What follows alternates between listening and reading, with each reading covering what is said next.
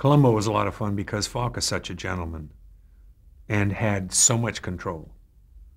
A gentleman with control is a blessing, who is director sympathetic.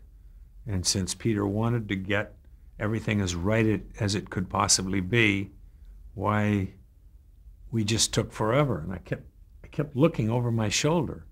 There was no one there. He had control of that show.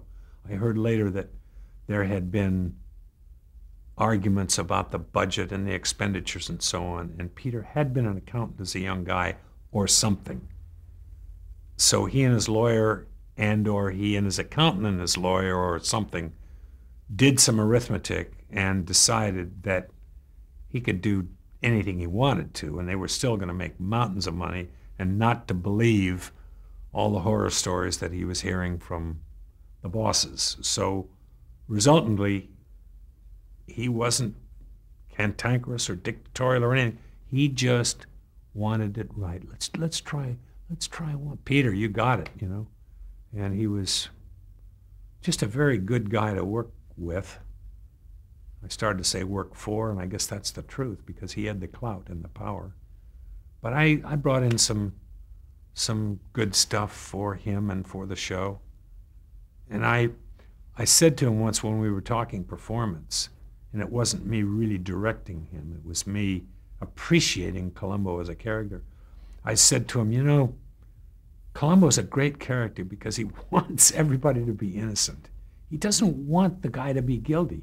Listen, I believe everything you say, but there's just one thing that bothers me.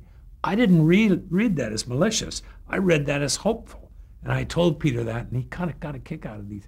He said, no, I never thought of that before. Now, others may read it differently, but it's the half-full cup reading, you know, half-full cup reading. And I enjoyed that a lot. And then Marty Landau played twins on an episode, which was a lot of fun to do because I had worked at Disney enough so I knew the execution of twins, and I knew how to do that and make it, you know, believable for the time. It's a little cornball now, but then it was good. Marty did a wonderful job of playing two distinct characters. One was carefree and joie de vivre and all of that, and the other was kind of serious and earnest. And as soon as Marty walked on, what with attitude and wardrobe and everything, hair, you knew which twin you were looking at. He did a masterful job. It was a lot of fun working with him because he had the light touch, very proficient, trained, chopsy guy. He had the chops to do all of that stuff. And it was just a lot of fun. And he appreciated Peter. He appreciated Peter's eccentricity and the honesty and integrity within that weird little guy he was doing, you know. It was a terrific experience. Jack Cassidy was on one of them that I directed, and he played the villain. And he and Peter, I guess, did a show every season because they were so good opposite one another.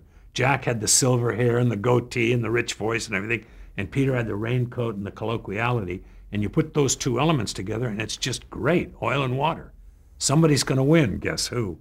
You know, but that was a lot of fun to do. So Marty as twins was one villain, and Jack Cassidy with his chromium goatee was the other villain, and it was just a lot of fun to do.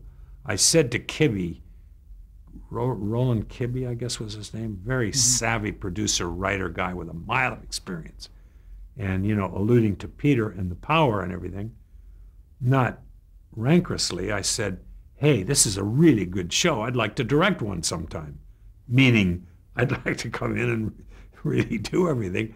And Kibbe said, yeah, I've got a lot of writers not writing them too, you know. Funny, good guy. Good experience, good experience. Protected by Peter's power. Protected by Peter's power.